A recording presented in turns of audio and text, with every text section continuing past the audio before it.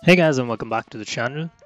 Super quick tutorial today, and I wanted to show you how you could use different currencies.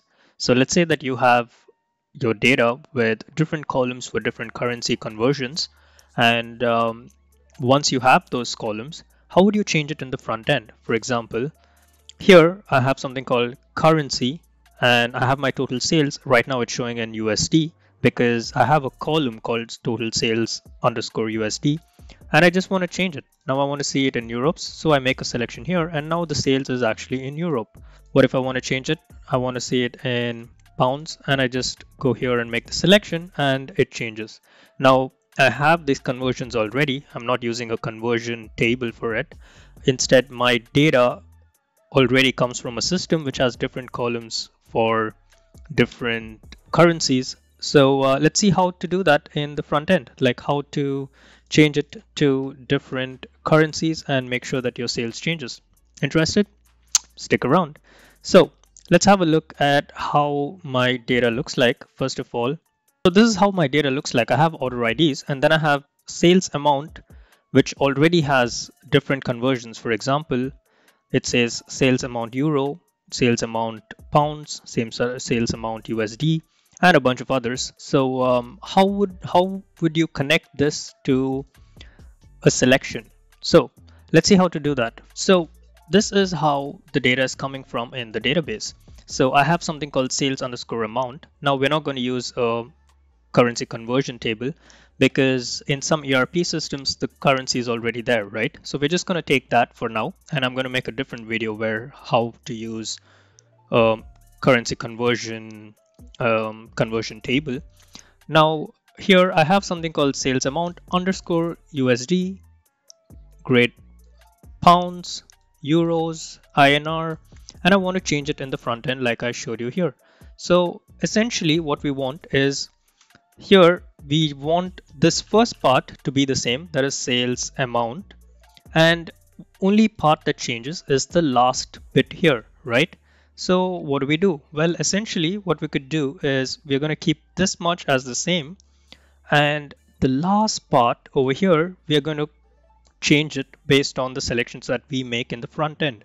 So we need to create something that can change automatically based on a selection and a couple of values for that. So essentially what it is this can be written as sales amount underscore currency selection, right? So, and this currency can be equal to USD, can be euro, can be INR, whatever it is, right? So essentially what we need to think about is keep the first part as it is, and then we're just changing the last part based on our selection. So let's see how we could do that. And of course, if you already thought, oh, we can use a variable, that's exactly right. So we could use currency. So we could say something called v currency as a variable and assign values to this v currency based on a selection, and that automatically selects the right column that we want from our data set. So I'm going to remove this and let's do it step by step. I'm going to go back here, and here first thing I'm going to do is I'm going to set a variable. So set v currency. What is v currency is equal to? Well, v currency is equal to it's nothing but underscore currency, because we want that part to change, right? The end underscore currency. So we're just going to say sales amount and then replace the last part by underscore currency.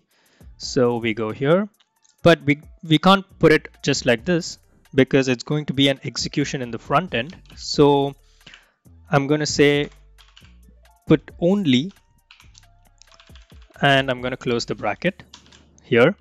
And what does only do? Well, only essentially just brings, since it's going to be a measure, what only does is it's just like sum or max or min. Only means basically just bring the value, means don't add anything, don't do anything, just bring whatever the value it is. So, and since it's going to be a measure, I'm going to add an extra equal to sign here, and you'll realize what we do. So basically v currency is equal to only underscore currency. But what is this currency? Well, currency is, we want to change it to USD, INR, EUR, correct? So we need to change that, but we don't have it. So I'm going to say, what is underscore currency? Well, underscore currency should be USD or whatever we want, right? So let's create a table for it. How do we create a table? Well, we could do currency as load. Let's do an inline load and add our currencies there. So an inline load.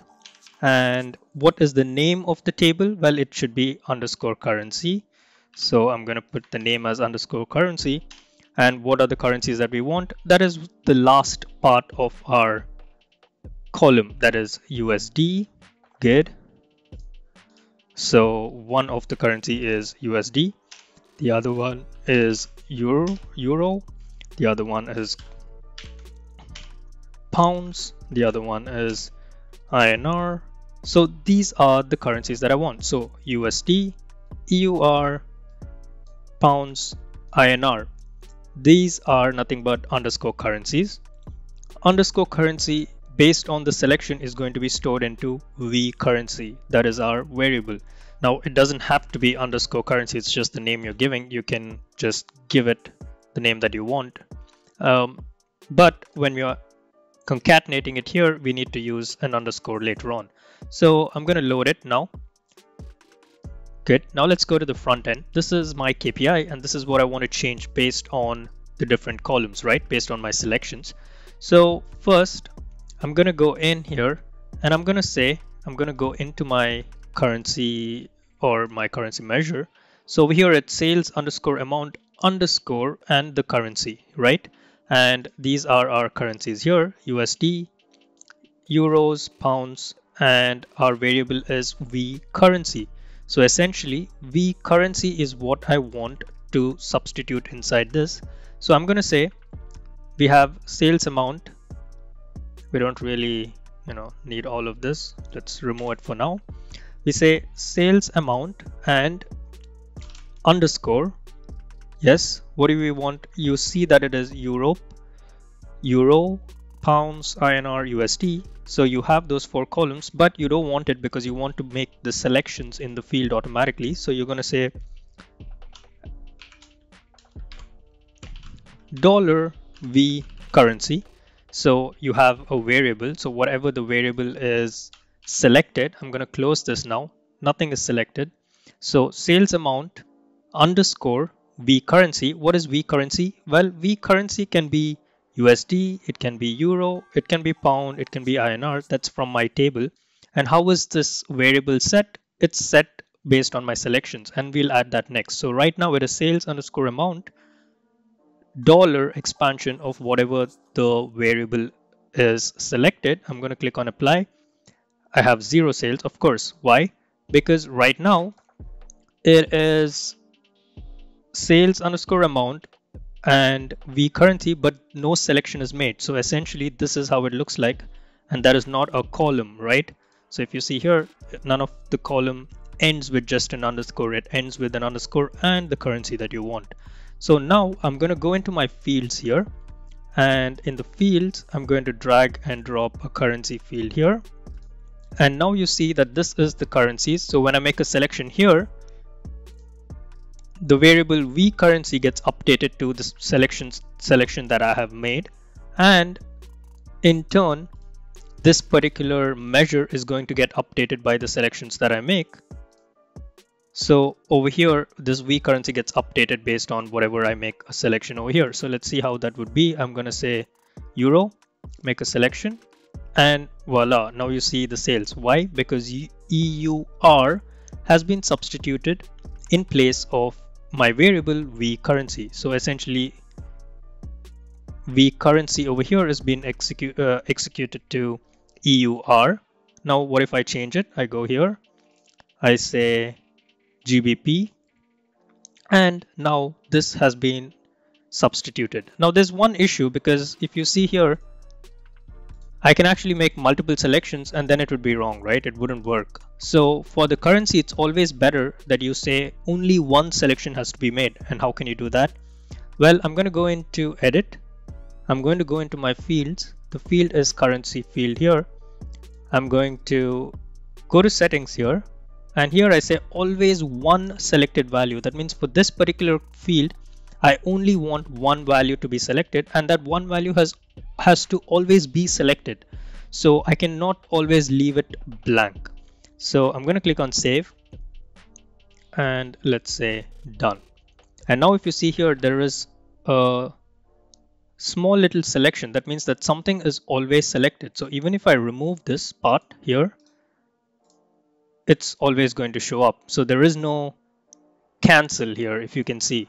So there is no cancel. Even if I do cancel, it's going to be selected. And now if I select another one, it just changes, right? It doesn't multi-select. Instead, it only selects one particular value. So that's how you can do it. Now you could just change it. If you have more currencies, you could add it to the list, but just make sure that your data looks like this.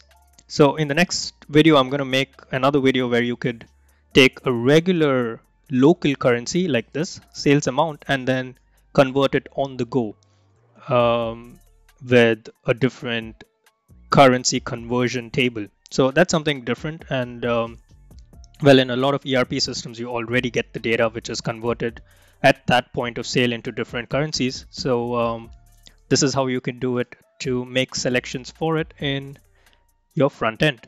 Now, there's one small thing you could do again. Here, you don't know what the sales is, right? You need to look on top and see that the currency selected is USD. So let's make it a little more simpler. I'm going to go into my headings here.